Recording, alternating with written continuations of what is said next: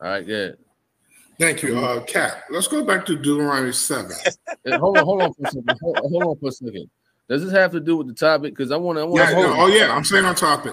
Yeah, Deuteronomy 7 is topic, Tony. All right, cool. Let's start off with the first verse.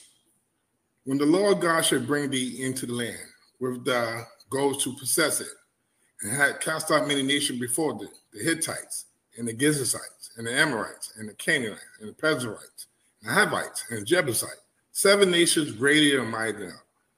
And when the Lord thy God shall deliver them before thee, thou shalt smite them, and thou destroy them. Thou shalt make no covenant with them, nor show unto them. Neither shall make marriages with them. Thy daughters shall not give unto their sons, nor their daughters, nor to take unto them. For they shall turn from their sons, for they will turn away thy sons from the following me, that they may serve other gods. So will the anger of the Lord be kindled against you and destroy these cities. I think Moses was speaking of Pacific nations when he said not to marry. Is that true? Did he single them out, these nations? Who he not to? Well, these nations was greater than Israel, and he will later destroy it. So he said not to go back in, or not to marry their sons or marry them. He was talking to those nations. I don't think he was talking to it was Pacific. He had a Pacific target. Hey, they messing with you in the chat. It's specific, not Pacific. They messing with you in the chat. Sir. Thank you. No, I'm just being funny, Wayne. Hey, but so in Deuteronomy 7, he does name nations, right? But in naming those nations with the Israel, and what I want to say is, for 3 hours and 39 minutes, I've been waiting for this question to be asked, because this is like a good teaching point and a lesson to be learned about the spirit of the law and the letter of the law and what they understood back then. So, of course, in Deuteronomy 7:1, he names those different nations that he's saying you shouldn't be around, you shouldn't sleep with, and marry. And what the prophets took from that is that meant to not marry nobody. That's what that law is saying. So I'm going to show you. This is 1 Kings 11:1.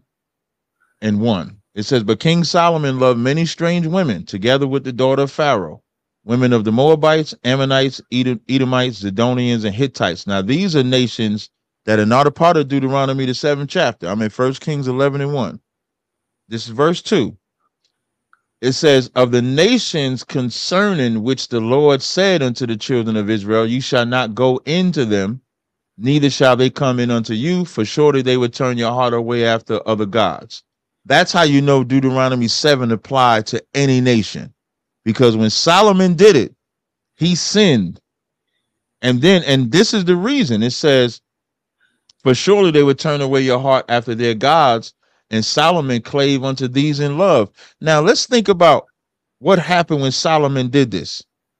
Solomon sinning by sleeping with Edomites, Zidonians, Hittites, Ammonites, and Moabites split the kingdom in half.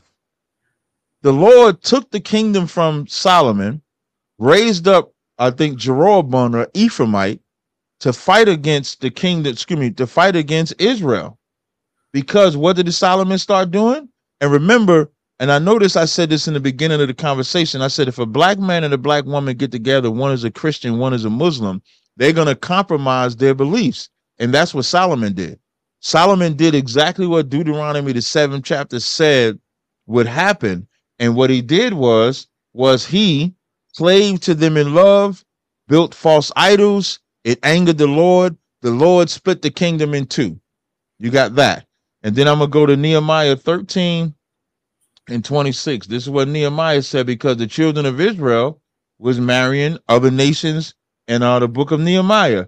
And Nehemiah 13:26, this is what Solomon said for them. This is what Nehemiah said when they was marrying other nations.